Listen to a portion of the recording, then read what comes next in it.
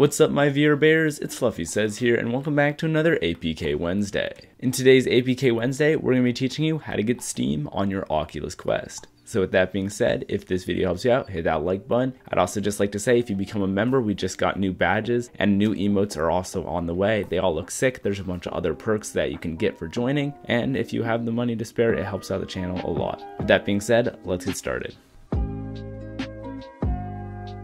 Just like all APK Wednesday videos, you're going to need Sidequest installed. If you need help installing Sidequest, you can click that I up in the top right, or you can check out the description where I have a video linked that'll teach you how to install Sidequest. Once you have Sidequest installed, you can come back to this video.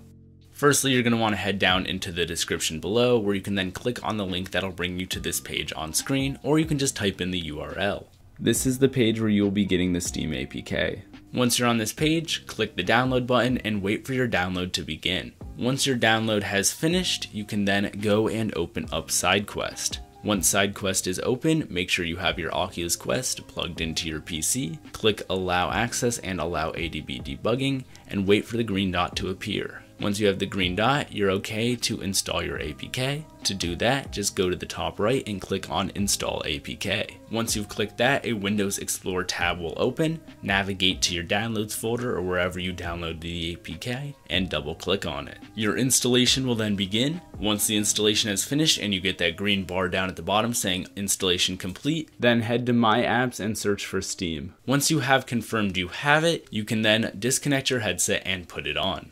Now that your headset is on, you want to head into your apps and then into the unknown sources folder. From there, you want to search for Steam. Once opening, you'll get one of two things. Either you'll be prompted to log in or you'll have an error. If you have an error like the one on screen now, just click on Steam up in the top left. If you don't have an error and it's prompting you to log in, then all you have to do is click B, which will exit. You can then re-enter Steam and hopefully you'll be on the error page. If not, you can try logging in, and as you log in, you should get timed out and put on the same screen. Once you're in, you're free to roam the store. From here, you can look at all sorts of things. You can read through community posts, you can read through updates, you can look at all of the new games that have come out, as well as all the deals that are currently on the Steam store. This basically works exactly like the Android app that you can get on your phone.